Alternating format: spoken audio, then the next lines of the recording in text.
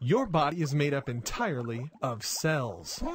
You are a pile of cells. Brain cells, bone cells, muscle cells, blood cells, and skin cells.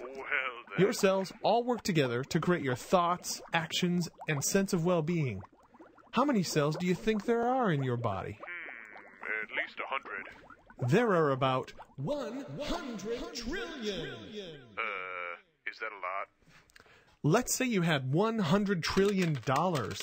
If you spent $1 million a day, it would take you 2,739 years to go broke. Whoa, that's a lot. Your body replaces 3 to 4 trillion cells per day. If these cells were pennies, they could fill a football stadium to the top row of bleachers. Who cares? You should. The health of your cells is your health. What? It's very simple. If you understand how your cells work and what makes them healthy or unhealthy, you will unlock the secret of health and wellness. Imagine trying to build a house with low-quality raw materials. The same can be said with the human body. If you don't feed the cells the right raw materials, how can you produce a healthy outcome within the body? Listen close. The health of the cell is determined by how easily nutrients can enter the cell and how fast the cell metabolizes those nutrients. Okay, tell me more. Okay, let's first talk about how cells get fed. In order for your cells to be fed, you need nutrients to easily pass through the membrane. When you eat, your body produces insulin to travel along with the nutrients in your bloodstream. Insulin is like a key that opens the lock on the cell to be fed. When the cell membrane is soft and the lock opens easily, insulin easily opens the door and lets the nutrients in to feed the cells. When the membrane is hard and the lock is jammed, insulin cannot open the door and the cell starves. In this case, nutrients pass from your body or get stored as fat. What makes the outer shell hard and jams the lock? The main culprits are trans fats, also known as partially hydrogenated oil. Why? Because trans fats are terribly unhealthy. We'll learn more about them later, but basically they harden the outer shell and make it resist opening to be fed. They cause your cells to starve.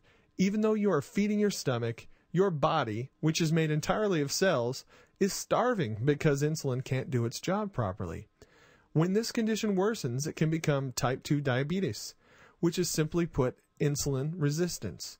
No wonder Americans can't stop eating and we have an obesity epidemic. The food we eat is causing us to starve. This is one of the first areas that we'll mention it's not all about willpower. You didn't have the right information. Let's learn more. Now we'll discuss your metabolism, or how cells turn food into energy. Imagine each cell was a nightclub. The dancers on the dance floor would be the mitochondria. The more active the mitochondria and the faster they're dancing, the more calories your body will burn. In other words, the faster they dance, the higher your metabolism. You want your nightclub to be busy with lots of action and plenty of dancers, right? How do I attract more dancers to the club? There are 3 things you can do to get your mitochondria dancing. First, fire the bouncer. Trans fats have been nailing the door of your nightclub shut. Second, get better music. The nucleus is the DJ of the nightclub. The nucleus controls everything and has to have the right equipment to get the place hopping. And third, feed the dancers the right types of food to make them want to dance. You can accomplish all 3 of these things by exercising regularly, drinking more water, eating more fruits and vegetables, and most important, feed the mitochondria healthy fats. Doing these things will take your body from seniors polka night to Mardi Gras.